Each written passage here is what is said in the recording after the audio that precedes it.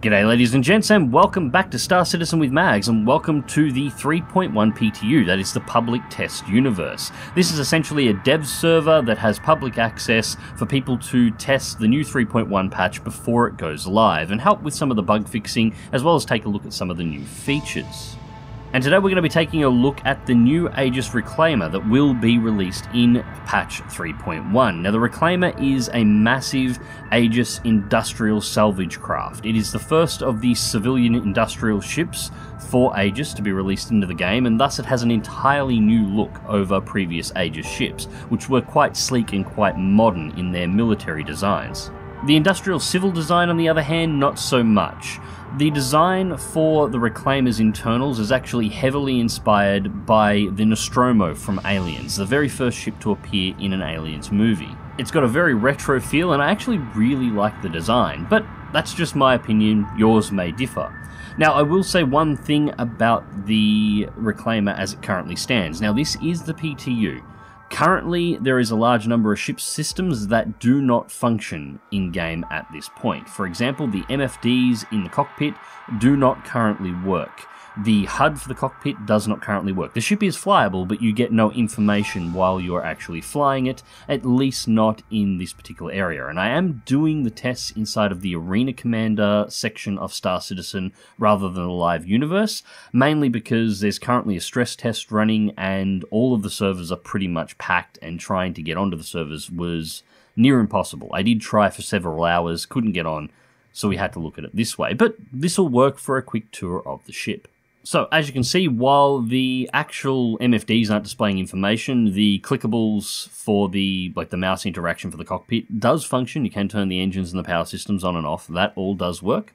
We'll step out of the cockpit now. The MFDs are raised above the pilot via a large hydraulic arm, which you can see in the background, and the right-hand arm on the seat rotates up to allow the pilot to exit, moving the joystick. Now, the center console, there's nothing interactable here, but it does immediately give you a feel for what they're going for with the aesthetic for this particular ship's design. It really does scream Mother from Aliens. Now, the second seat here, as I said, is for the claw operator's seat. I'm not entirely sold on this seat. Now, it does have minimal MFDs, which is good, only 2 to the side, and the standard joystick control. However, if you look at the glass cockpit here, the claw operator is meant to be manipulating ships directly in front of himself. However, through the glass, there is this massive set of struts in the way. I think it would be better if the 4 struts that make up the core of the front window on the right-hand side were removed. These struts are pretty much the same on the pilot's side, but they're not so much of an issue as the MFDs sit right in that spot, so the obstruction is minimal. And the view isn't bad, although I do have some complaints about the MFDs themselves, which I'll go into in another video. But for the claw operator to do his job, he's going to require maximum visibility, and right now he has 4 massive struts sitting exactly where the ship that he's trying to work on for the Reclaimer to do its job would be sitting. So I think there's going to have to be a little bit of a work done around the cockpit. I think once this ship actually gains the ability to do its job, that is immediately going to become a problem and something that is going to need to be done. I don't think removing the struts would really interfere with the overall look of the cockpit anyway. I think it would work quite well. That's really all there is to say here. The claw is not functional, so I can't demonstrate it, so we'll just jump out of the seat and have a little bit of a look around the rest of the cockpit before we progress into the rest of the ship. Now, as you can see, there is a bit of steam and smoke going on in here, a bit of atmospheric effects. Again, this is in keeping with the Aliens theme. Now, there are 2 seats here, one on the left and one on the right. Exactly what their functionality is, I'm not entirely sure. There is no listing for these particular seats. Only the seat on the left-hand side works, and it gives you access to a standard engineering console that is present in most ships in Star Citizen that have multi-crew capability. So you can look at the heat transfer, energy, shields, and so on and so forth in this particular seat. The one on the right-hand side doesn't work at all. The console does function, it does do everything that it says it should do, but I can't see what these are actually designed for. I initially thought these might be drone operator stations, but they're further in. Alright, so the second part of the command deck, and where to begin. We'll probably start with this console here in the center that looks ideal for a xenomorph to pop out from behind. There is 4 consoles here organized into 2 types. The first console is this one here, which is your remote turret control. All but one of the turrets on the Reclaimer are actually remote controlled, and they control from this room. The second console type is a scanning station, presumably for finding wrecks and finding parts inside of wrecks and pulling them apart. There are 2 of each type arranged opposing one another, so there is this remote turret and on the exact opposite side is another. Again, at the moment they only have an engineering console control, identical to the one we just looked at. However, you'll notice there is a few HUD elements here. We have a green circle for where the turret is currently aiming and a sort of just a crosshair floating in the center. They've seemed to have tried to implement some of the systems to make the remote turret work, but it's currently not functional. I do not know whether or not this will be functional when the Reclaimer is added to 3.1. It's possible it won't be. Remote turrets is a system that we have not seen before at all. Now through the window here is the main grinder. Everything that gets pulled out of the ships that you salvage gets pulled into this room. This room pulls it apart, destroys it, breaks it down into its base elements to be sorted in the rear of the ship in the salvage pens into whatever you want. And the ships can be broken down, as I understand it, either into components, so, you know, cooling systems, so on and so forth, or can be broken down into base materials. Now, I'm going to call the elevator here and get that one to come down. We have a couple of escape pods just to the right. That's the door back to the cockpit. On the other side here we have a ladder that we will take a look at in a moment. But first let's pause for an external look at the ship, if I manage to edit this correctly.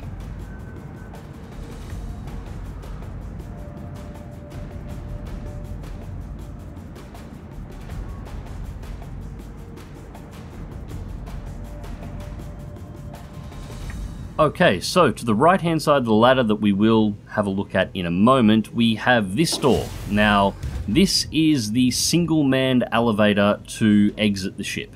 I won't use it here because it will eject us straight into space, but that's what that's for. It's the one-man entrance and exit onto the ship when it's actually landed.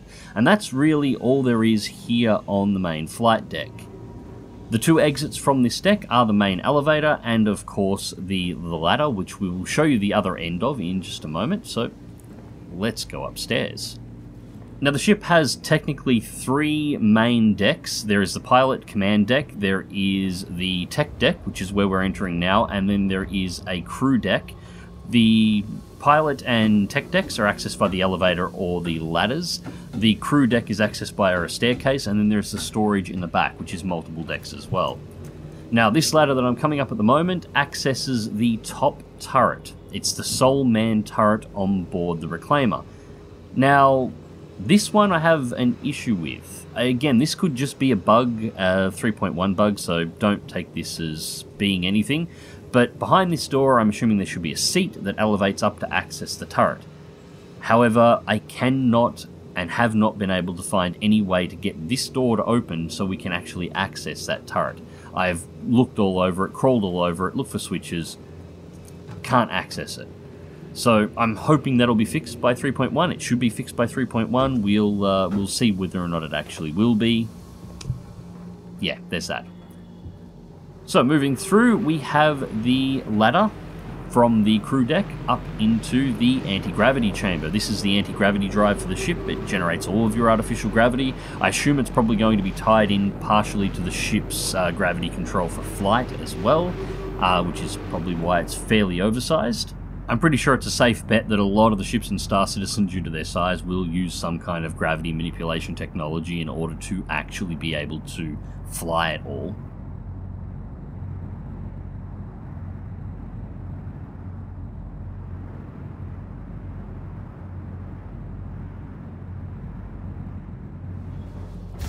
And so we come to the center of the tech deck, which has the pilot control stations for the remote drones. Now the Reclaimer will be equipped with a number of salvage drones that it can use to assist in doing its work, removing components from the ships, pulling the ships apart, even maneuvering the ships into place to be pulled apart by the claw.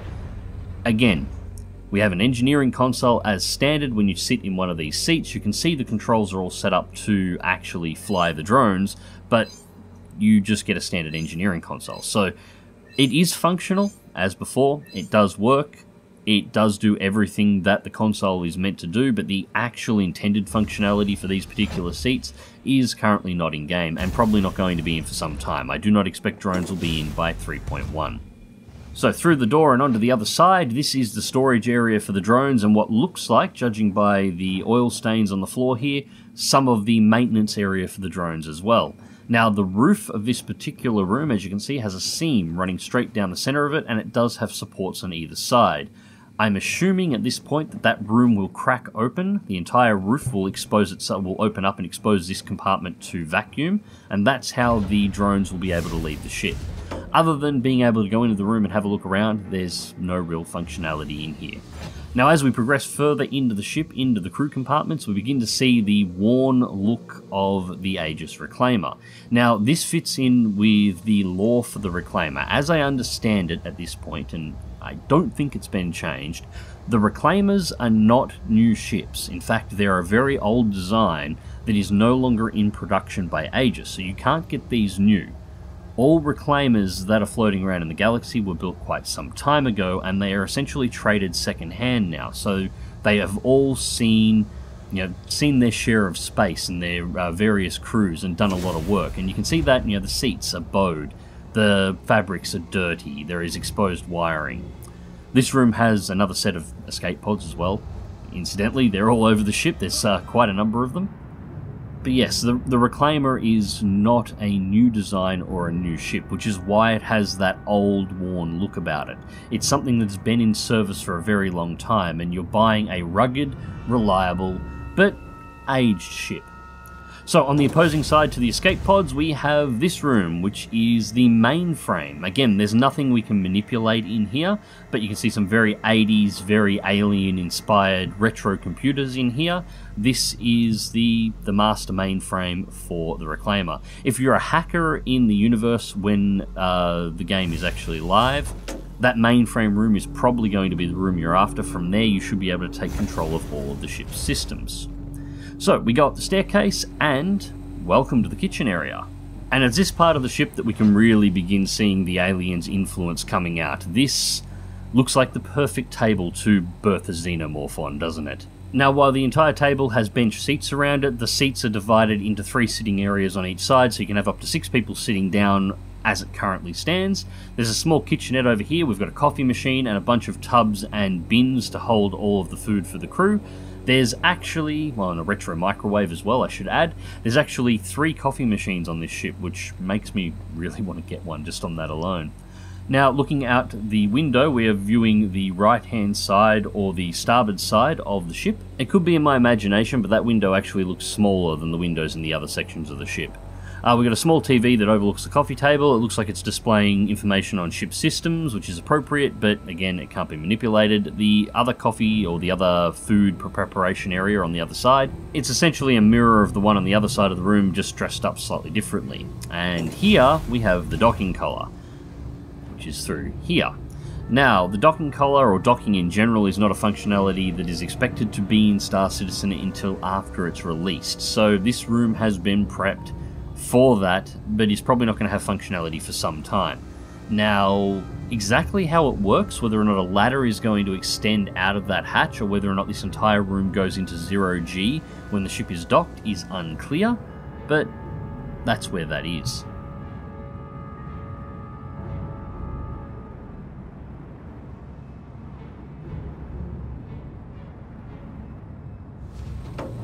So, just coming off the kitchen, we have the main habitation corridor. We get 2 door options here, and we're going to take this one first. This is the captain's quarters.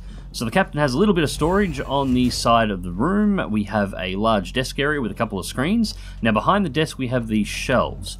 This looks like the ideal spot for all those hanger flares that many of us have been collecting over the years to actually put on display. This is your small plants, your ship models, so on and so forth.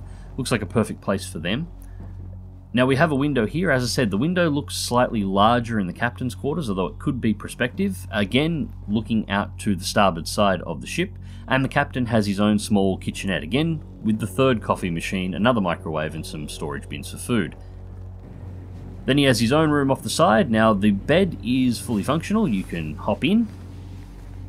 It doesn't do anything else at this point in time. A 3.1 is meant to be having some level of persistence, so you should be able to log out in the bed, but I'm not entirely sure how well that functionality is going to work. We'll have to find out. And that's a cool little animation.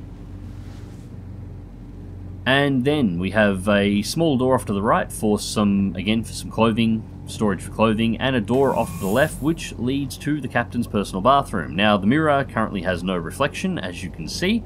There is a sink. You have a shower just off to our right over here, and a shitter with a first aid kit. So, yeah, there we go. Captain's shitter. So, exiting back out, back through the door, and directly on the opposite side we have the crew quarters. So again, we have a little bit of storage to the left hand side. We have, well, there's actually quite a lot of storage in here. We have 2 here. There's a couple more lockers at the end, and then each of the beds have lockers next to them.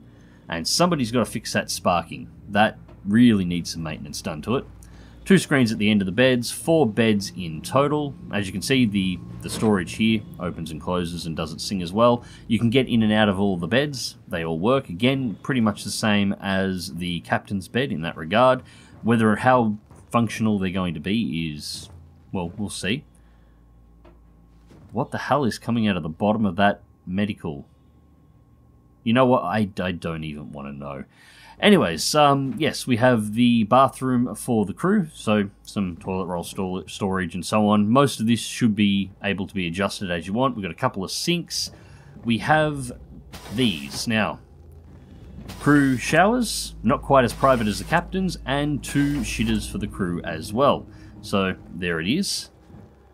And black smoke is not anything that I want coming into my bathroom, just personally, but anyways, we get a bit of a steam effect in there as well. Again, going back to the Aliens theme, trying to make things a little bit eerie. And of course, the crew has their own window, which again looks to be larger than the one in the kitchenette.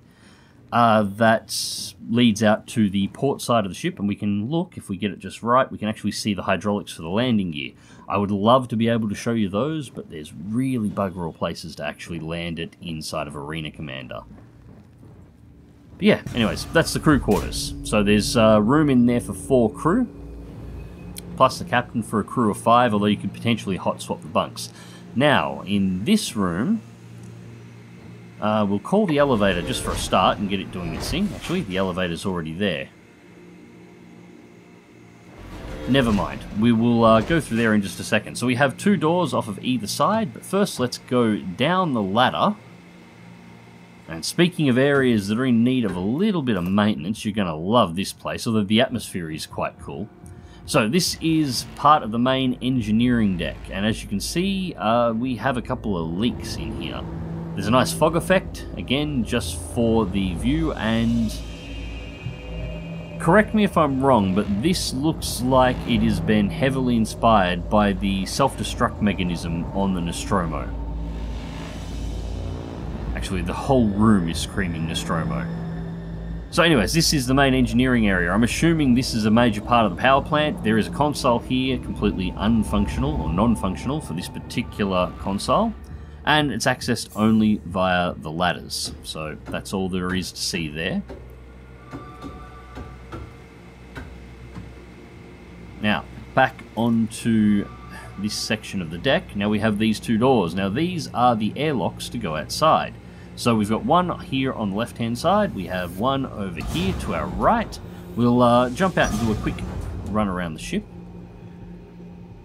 And just gotta, there we go, seal off the airlock, and out into space we go. And this gives you a good look at the actual scale of this monster. This is, for the record, the biggest ship in Star Citizen at this point.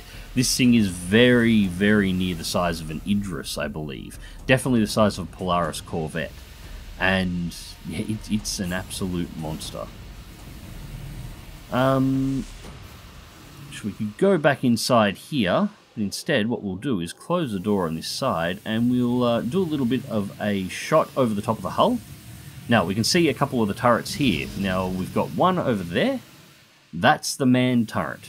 That's the one that you can actually get inside of. So we'll take a look at this one first, because it's closer. Now, as you can see in this one, it's got a little lighting array on top of it, but no actual room for seating. So this one here is designed to be completely controlled by a remote. Now, if we go down the other end, just take a quick look at the hydraulics here. That's our other airlock to get inside. You can see the crew cabin window on this side. Now, there is spots for other windows down the side of the ship, but they're currently closed. So I'm assuming you'll be able to open them if you want to. Again, I haven't seen any functionality for that just yet. And here's the forward turret. And as you can see, we've got a seat inside of this one. So this is the one that is actually manned, the one that I could not access before. But it is a manned turret. I'm not entirely sure about the guns. They look like the size 5s. I'm going to have a look at the specs for the ship. I didn't actually check the size of the turrets, but I think those are size 5 laser cannons. They look very close to what I used to stick on the front of my Vanguard Warden at the very least.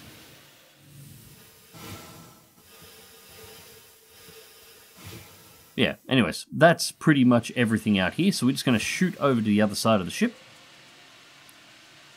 Got a little bit of debris floating around the ship at this time. Glamour shot. Alright, let's get back in here. Now we've got the rear landing legs over here, which also have thrusters on them, I believe. And just over here, there it is. Almost lost the door then. Entry back through the airlock. So we'll just quickly close these up and we'll go to the elevator in the rear section of the ship. Just a bit closer to activate the buttons. There we go. Okay, so now back in the other side. Call elevator, open up the door. Make sure the panels are down before you walk through. You can fall through there if you walk too fast, so be careful about that. And we have a couple of options here. So first, let's go to... We're on habitation deck at the moment. We'll go to the salvage balcony.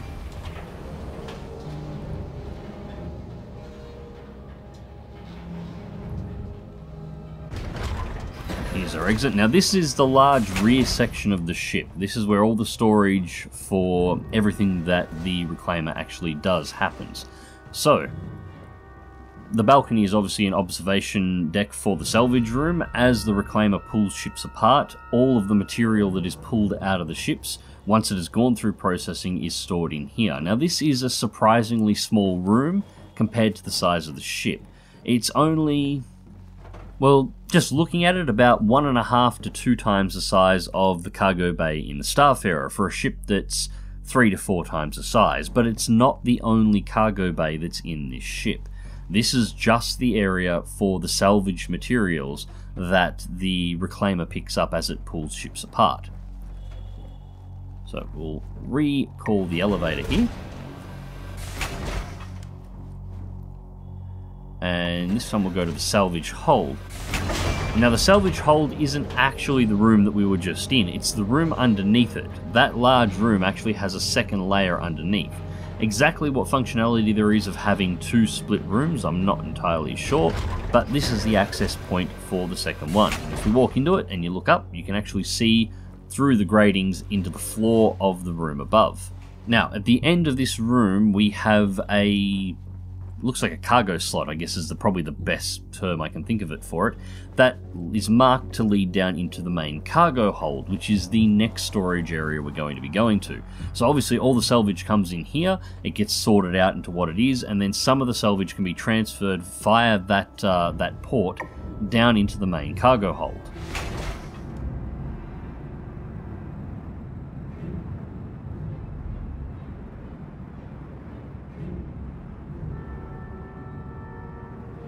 And last but not least, we have the main cargo hold. Now, the cargo hold is comparable in size to the Starfarer. Again, this is less about what the salvager itself picks up, and more about your supplies for the actual journey. So you'd store food and repair parts and whatnot else in here. And obviously, some of the salvage can be ported into that room as well. And then the last spot to go to, exit to the surface.